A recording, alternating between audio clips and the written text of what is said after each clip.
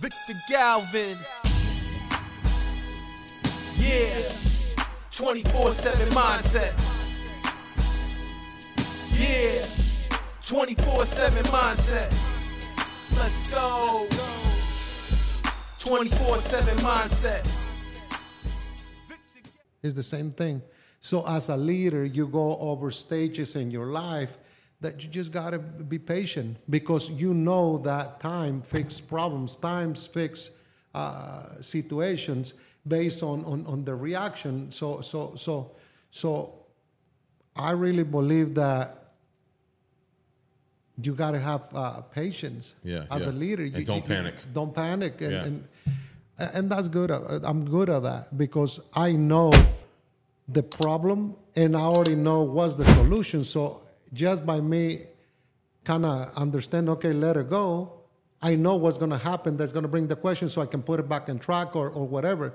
It works both ways. But me, you got to look at the long picture. I always talk about that people don't see on the outside of the wall. I always see 5 miles in front of the wall because of my experience, my problems, my mentor, and all that stuff. So a lot of the time, you also got to look at that problem, that how it's going to get resolved, what is going to be the end. So sometimes you just got to sit and enjoy, man. Even though your team is falling apart, then you just got to enjoy, man. Have them learn. You know, they got to learn from their own mistakes sometimes, because even if you're guiding your team, if you're pushing your team, you cannot be there all the time telling them. Yeah, that's a true thing, because they say how to build a man is break him down first. And then build him back. Okay, I understand that. Okay, why is it important to talk to others when things are getting tough? Why is it important to talk to your team when things are getting tough? It's important to talk to your team at all times, not just when it gets tough. Yeah. Communication is key for any success, any organization, any relationship, any family, anything. So it's always important to talk to your team, and based on the quality of the conversations, you're gonna fix it. So if you got big problems and everybody's yelling, you come in and start yelling, screaming, guess what? Nothing is gonna get resolved, and everybody's gonna go south, and the whole thing, and ego is gonna kick in, and now you got a bigger problem. So sometimes it's better just not say anything and just say, hey, team, let's regroup. I got something to do. You just don't. Sometimes you got to check the level of the conversation.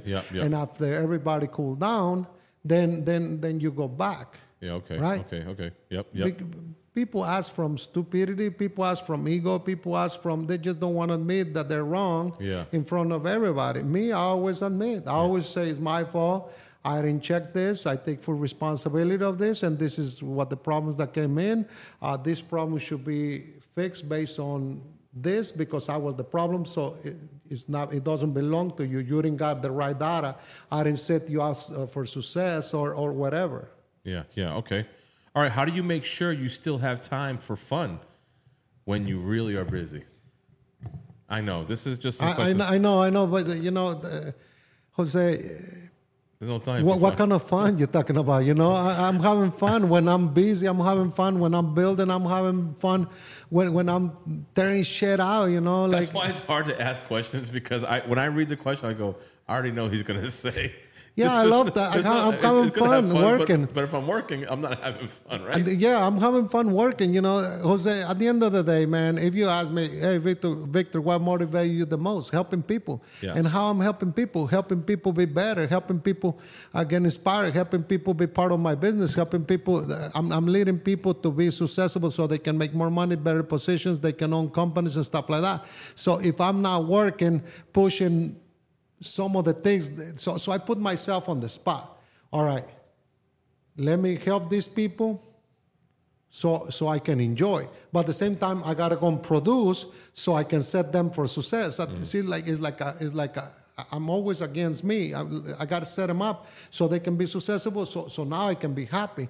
So like put all the pressure on me instead of going recommending or going to, hey, go to this company. This company is going to take care of you. It's going to open a position for them, because they may not do the same commitment as I do. Because me, I know what I'm doing, that I'm going to impact that family so much, and the shorter time, the shorter period, the better, faster that person is going to take it to the next level. So the happier I get. So that's why I'm obsessed with working, because I'm always working to set them up for success. Okay, so Victor, we know pressure makes diamonds, right? A lot of pressure makes diamonds, right? Over years, right? Let me ask you a question. Can you think of a time when you felt so much pressure and you used it to do something great? How can you turn pressure into doing something great, Victor? Actually, I'm better under pressure. Some people are. Explain to me, please. I'm 200% better under pressure, because a lot of the times, if you don't know what you don't know, right? Yep. You're comfortable. But if you put yourself, okay, commit first and figure the rest out later. Yeah. What happens there? You commit. Now your mind changed. You gotta go and freaking really do it, and you don't got no ways to do it to be able to change this commitment that you did, or to achieve this commitment. So your mind is gonna start thinking, what can I do? So now you cannot sleep, or now you're gonna go and pray to God. God help me. Now you're imploring everybody. So somehow everybody knows that you need help, and now the help start coming in together because you're saying it and you're attracting it and you're fixing. So a lot of the times, so when you're under pressure, your best ideas comes in. So there's a book, 101. So the key of all this is for you to find 101 things on this bottle. Normally, when you get into 77, you're done. Okay, you're done. It's black. It's got 2 stripes, 3 stripes. So you put every little thing. So what happened after 77? Normally, somebody already invent what happens from 77 to 101. So when you go 102, now you design something beautiful.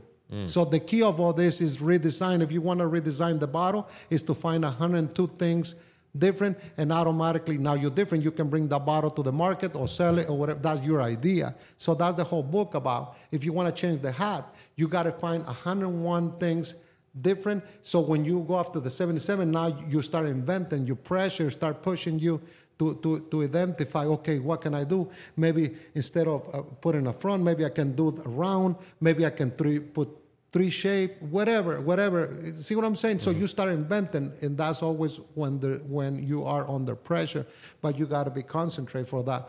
On the other way, you go into a problem, you automatically reaction is to, what can I do as soon as possible to be able to fix the solution? Because the body is designed to react. The mind is designed to act to go in defense mode. See what I'm saying? Yep. The mind is never designed to say, oh, nothing is going to happen. The mind, the first thing is, how do I protect myself? How do I protect from getting hurt? How to protect everything? Is designed to survive. Yep. See what I'm saying? Yep. So that's when happened.